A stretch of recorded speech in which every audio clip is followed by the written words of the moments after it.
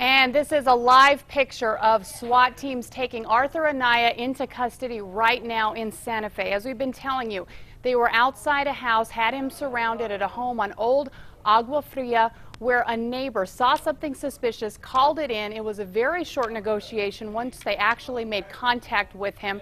They did have some negotiating with him, and then obviously he decided to come out and surrender.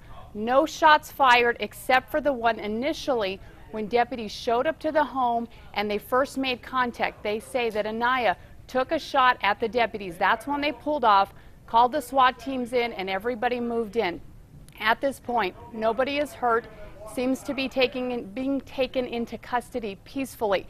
Again, this is Arthur Anaya, wanted since Monday for allegedly shooting two of his tenants over a $100 dispute on rent. Teresa V. Hill and 16-year-old Austin Urban, who was dating Teresa's daughter. They both lived in the home. This all unfolded on Monday when he went over there confronting them about this situation. He has been on the run since then, very few sightings, and until today, they went to this home and they have now gotten him into custody. Again, nobody hurt. We'll be right back.